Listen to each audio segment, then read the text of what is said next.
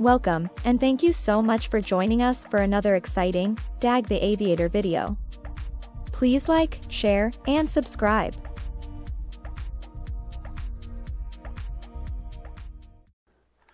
Hey folks, so I was asked by a couple of followers if I could make an expanded video on the stall testing I did on the wing design I have on my Emmaselle II 188-inch 59-pound RC electric airplane. So that's what we're going to do in this video. Before we dive into this though, I want to talk about my sponsor, RTL Fasteners. If you need bolts, nuts, servo screws, any type of fastener for the hobby, go to the website, and if you purchase more than $25 in product and you use the code DAG25, you'll get a 25% discount. It's a pretty sweet deal, and I'd really recommend you go and look at their site. So my Emmaselle II is a plane that I made up in my head and built quite a few years ago, 4 or 5 years ago. And I was always wanting to create an almost stall-proof wing. And when I saw this wing design in CompuFoil, I thought that if I were to adjust the inside ribs basically with a little bit higher angle of attack than the outside ribs, the inboard, also having much less square inches, should stall first. I design all of my wings for my aircraft using CompuFoil, which is a really cool tool for designing wings. And this is a pretty standard file that's within CompuFoil, but what I did was I adjusted some of the links between the places where the ribs change the shape of the wing, if that makes sense. So, you know, when you think about how a wing stalls, you know, people will put washout in full-scale airplanes so that the wing is more predictable. And that helps us in a couple of ways. One, in full scale, keeps us from getting killed if we do something funky. But on a model airplane, it just makes it a lot more safe to fly our investments without them falling out of the sky unpredictably. In this picture here, you can clearly see that the inboard third of the wing has a lot less square inches than the outboard 2/3. And with the inboard having a little bit higher angle of attack, it stalls earlier, which still gives me aileron authority through a stall. But I wanted to see just how much I could push the airplane before I lost all control of the wing. As we look at this picture, you can see I put yarn, I think they were approximately 6-inch lengths, that's right, all over the wing, and I used Scotch tape to mount it to my wing. I did clean the wing with alcohol so the Scotch tape would stick, but I really wanted to see what the airflow was going to do over the wing. Now, they do this on full scale all the time, but this is a big model airplane, and I put my GoPro on the tail so we could see what happens. One cool thing about putting the yarn on the wing is during the entire flight, from the takeoff to doing the stall testing to the landing, I got to see how this wing worked in all the kind of different flight regiments. You know, we all know that probably 70% of the crashes have happened while turning base to final. And this was the first time I'd done this type of stall testing on this size of a model. So this coming, actually in the summer of 2023, I'm going to do some spin testing. I'm going to do a lot more deeper dive into the way this wing works. But this isn't just a stall test video. It's also looking at how the wing interacts with the entire kind of flight regiment that I was doing each day. So this is greatly slowed down, and this is the first stall I did of the day.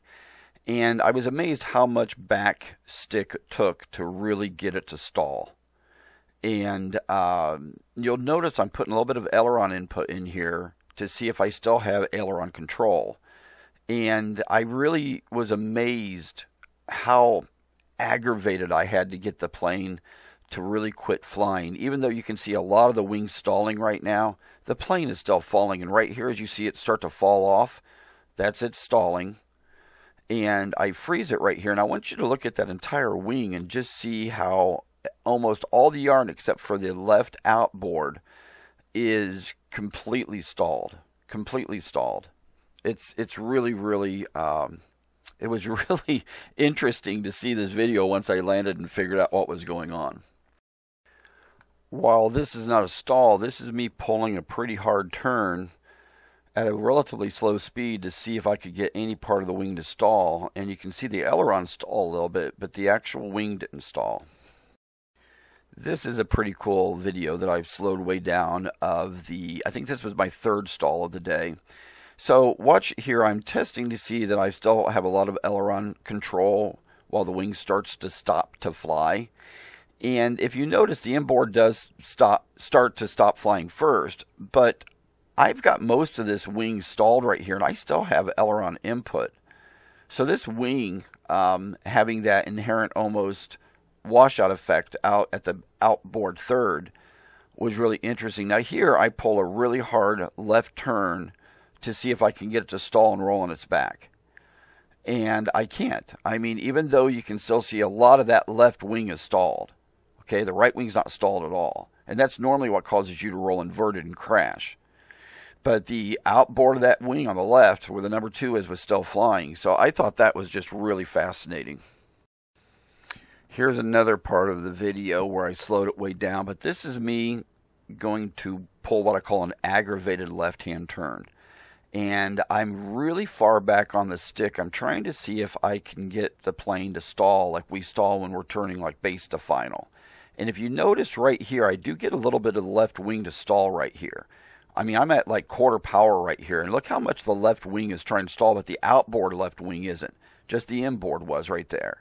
So it's really interesting. Right here again, you'll see the inboard of the left wing starting to stall a little bit, and the outboard's not.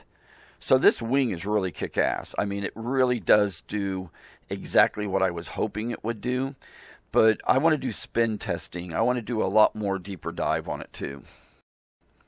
Now this is what I call a really aggravated stall, just to see if the plane would roll on its back. And I really slowed this down, so this is going to take a couple of seconds, folks. But I want you to really look at, I know there's some imperfections in the design of the wing just by the way some of the yarn isn't always stuck to the surface, especially around the inboard side of the ailerons. But watch as I pitch up here. And right here I went to full power, and just from level flight, and then started slowly going to full elevator. I didn't have enough airspeed to pull a loop because I would have to go into a dive to pick up that speed. But watch what happens here when I really abruptly get the whole wing to quit flying here. You'll see the yarn go nuts. I wish the sun would have been behind me that day, but I was trying to fly directly into the wind. But right now, the entire wing, all the yarn is going nuts, and watch the whole airplane just fall through here. But the crazy thing is it didn't have a habit to roll on its back or do anything strange. Now, I want to do this one day with an uncoordinated stall where I've got a little bit of left aileron and a little bit of right rudder, and see if that will make the problem worse. But this wing is extremely predictable. So here we have a takeoff that I've slowed down 50%. And I want you to notice just how this wing, because what I did is once I was in the air here, I throttled back to about 75% power. I wanted to kind of do a slow flight takeoff. Now, you can notice the ailerons do lose, the flow when they're in the down position. But this wing, I mean, I'm not going really fast here, folks, and this wing is being very, very predictable. Very predictable. And it was just a really cool experiment just on this takeoff here. So I've slowed this down a little bit. I'm flying downwind and climbing, kind of doing slow flight a little bit here, just to see how this wing interacts on a windy day. And right here, see, you can see the inboard section stalled a little bit, and it will happen again a little bit right there a little bit. But watch as I turn left hand here. I'm trying to get it to roll on its back here, and you can see the left hand side inboard is stalling. Without a doubt, that whole left inside part of that wing is stalling, but because the outboard is still flying, it's not rolling on its back. So that's a great kind of example of what happens to a lot of warbirds when they get slow and they're turning base to final. This is really cool because I'm trying to fly slow flight here and just see if I can get the wing to just do something wonky. And if you notice, I keep going in and out of little stalls there, but I still have aileron control. I'm rolling my ailerons to see if I still have control. And then in this kind of a steep turn there, keep in mind, I'm flying really slow. Now, this plane has an extremely light wing load, so it's very forgiving, and I'm not afraid I'm going to spin it in and crash it. But it's interesting to see how the plane behaves. So here I'm going to kick quite a bit of left rudder while giving just a little bit of left aileron. And I want to basically make the back end skid around here a little bit and see what happens to the wing. I'm slow. I'm getting really slow right now. So right here you can see the heading change a lot, and that's me kicking in the rudder. And if you notice the wing, the inboard sections are stalling, but the outboard sections aren't stalling as quick. And the very tips stall at the very last. But, you know, this is me just checking to see I got aileron control, slow flying, and it's rock stable, folks. It's really a cool wing. And I can't wait to do spin testing next summer. And I'm going to do a lot more stalling. I'm also going to put the yarn on the tail and on the rudder and vertical stab and all of that too. Now, this is greatly slowed down, but this is where I was really just trying to fly as slow as I could and try to hold heading, which I didn't do a very good job. But watch how long this wing stays stalled while I'm slow flying here. And I shouldn't say stalled. The inboard section is stalled. But I mean, I'm messing with the ailerons a little bit here to see how it's acting, because I'm not in the airplane, okay? I'm on the ground visually trying to get this to fly as slow as I can. But you notice here that a lot of the wing is stalling and then not stalling and then stalling. And this is me just trying to fly it right at the edge and still keep flying. Now, you notice I am slowly turning left, and I don't know if that's the torque of the engine, because the engine's only like 40% power right now. And it might have been me just not holding enough right rudder, but the plane is slowly, it turns 90 degrees slowly while I'm doing this slow flight. But notice here, I keep moving the ailerons to see if I got aileron authority. And I do. I still had aileron authority through this entire slow flight right here, even though a lot of the wing was stalled. I mean, it's really, really cool being able to visualize and see how this all works. I super love these videos. So this is the last video of the night, and this is where I am doing a aggravated full stall landing. Now, I'm not a fan of full stall landings because if you don't do it right every time and you got a high wing load, you can damage the airplane.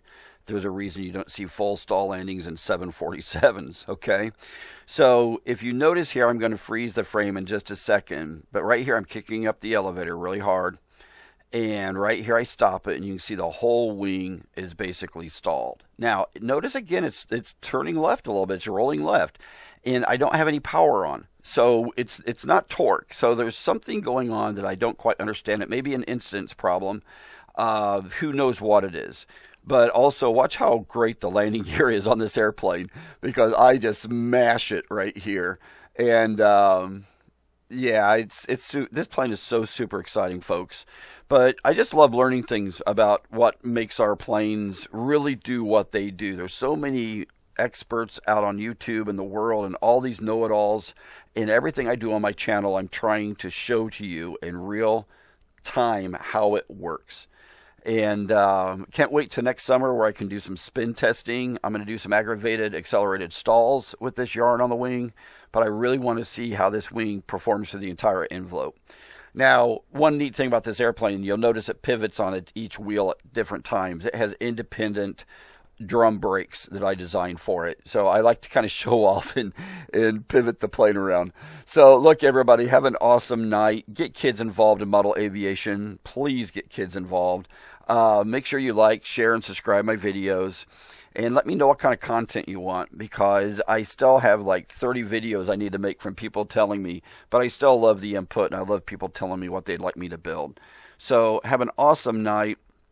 Make sure you get out and fly. Don't just spend all your time behind a computer watching my videos. Stay safe. Rock on, everybody.